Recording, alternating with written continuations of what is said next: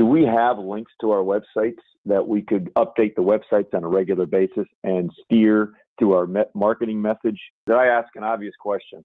Web traffic, is pretty steady at in the high 2s to 300 page views a month. During this, pandemic, the traffic hardly moved the needle at all. What does that say to us as a marketing committee? People are looking for information, not necessarily and instinctively going to the town's website or the economic development website. They're looking to other resources.